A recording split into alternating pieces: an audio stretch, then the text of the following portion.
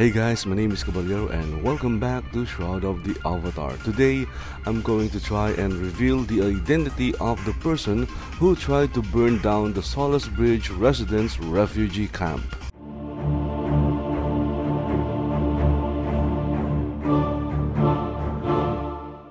Looking at my journal, I can see that a few people are somewhat involved in this case as an informant or a witness like Jean, who found a strip of red cloth that came from the Arsonist. Of course, the main person involved in this case is Raymond because he was the one who chased away the Arsonist and prevented the fire from burning the refugee camp to the ground. So the first thing I need to do is check for clues by searching for someone who has a red cloth, and this is based on the information provided by Jean.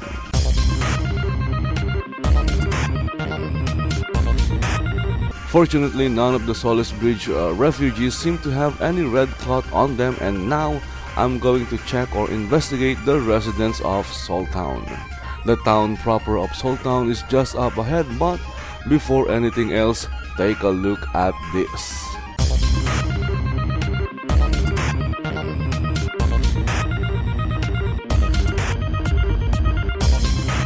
As you have seen, player-owned objects and items just instantly appeared out of nowhere, and that is what's causing the lag spikes here in Soltown. I'm now in the town proper of Soltown, and I'm going to start checking the residents of Soltown to see if any of them has or have a red cloth on them. I'm also going to check the houses, and I will also try to talk to some of the residents again just to see if they have new information about the case.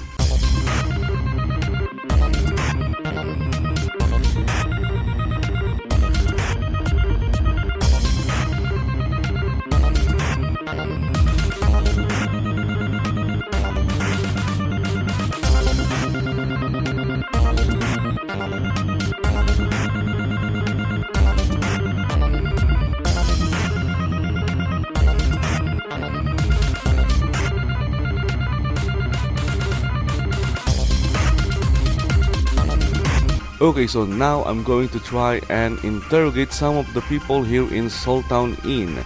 I've talked to them before, but who knows, I might just get lucky talking to them again.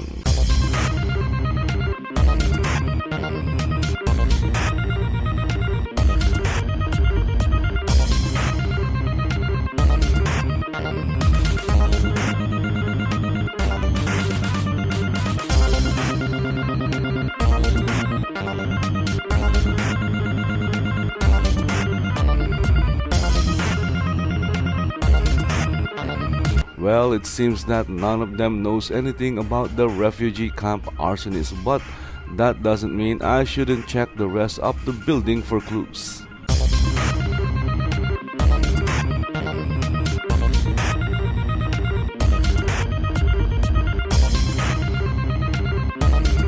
Sadly, I didn't find any clues in Soltown Inn, and I don't think Chad would know anything about the fire nor the Arsonist, but I'm still going to give him a coin because the Oracle likes it.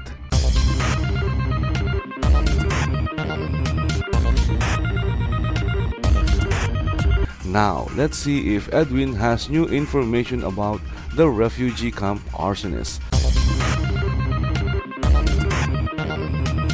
Unfortunately, the only thing he currently cares about is his cotton.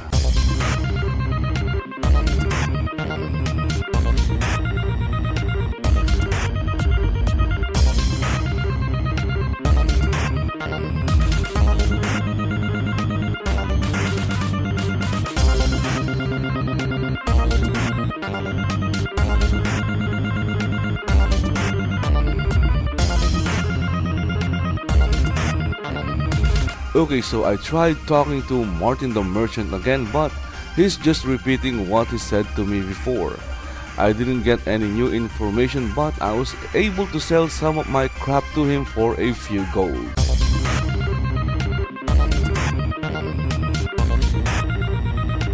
So talking to Martin was a dud, and his place doesn't have any clues that will help me find the refugee camp Arsonist. So who do I talk to now? That is the question.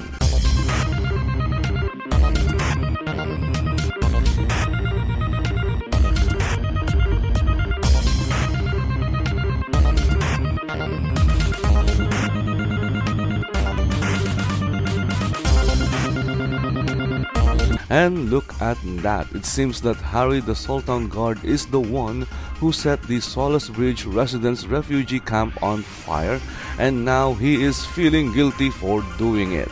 Well, he should feel guilty because what he did is wrong and dangerous. As a guard, his job is to protect the people, but instead of protecting, he tried to hurt them. So now that I know who caused the fire, the question now is, should I report Harry to Stanley or should I give the information to Raymond? I guess I should give the information to Raymond because he was the one who asked me to find the person who tried to burn down the Solace Bridge residents' refugee camp.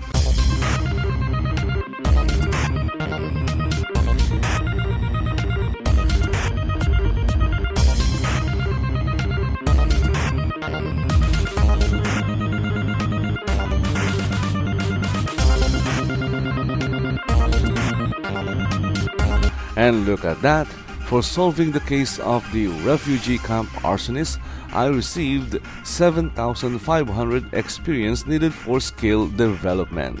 I'm not exactly sure if my decision to give the information to Raymond is the correct decision, but at least I was able to discover the truth about the fire and reveal the arsonist or person who caused it.